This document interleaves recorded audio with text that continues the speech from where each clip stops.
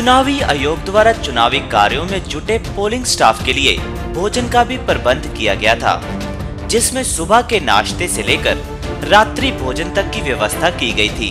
लेकिन इन दावों की पोल तब खुलती नजर आई जब पोलिंग स्टाफ के पास भोजन तो क्या, भोजन पकाने के लिए राशन तक नहीं पहुंचा, जिसके बाद गांवों की पंचायत द्वारा भोजन का इंतजाम करवाया गया। ऐसा ही एक मामला मालावाला के गांव आरिफ में सामने आया, जब पोलिंग स्टाफ ने कहा कि उन्हें प्रशासन की तरफ से किसी भी तरह की सुविधा उपलब्ध नहीं करवाई गई, यहाँ तक कि उनके लिए विश्राम के लिए भी कोई व्यवस्था नहीं की गई थी।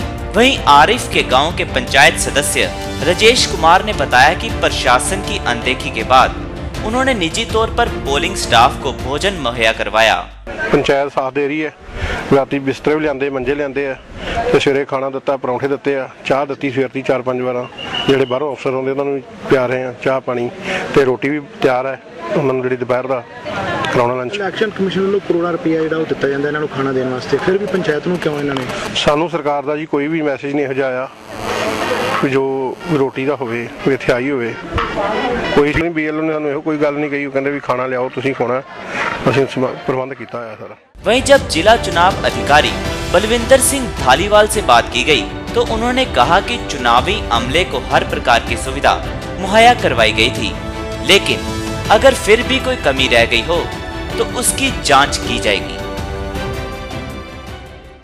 इस बार इलेक्शन सारे ही असीं जिन्ने भी पोलिंग पार्टीज पिंडां च गईयां हैगियां, तो सारे खास करके शहर में पिंडा जोड़ा है, शहर तो मैं खुद आप चक्कर लगा के पूछा सारे, तो सारे जो खाना है एसडीएम साहब वालों प्रोवाइड किया गया। तो इसी तरह जोड़ा है पेंडू एरिया भी जोड़ा है खाना इन्होंने आपके लैवल पर प्रिपेयर करके जोड़ा है दिता है। तो हो सकता है वैसे किसी की आउटर हैल्प ली हो बनाने लई वो अलग हो सकता।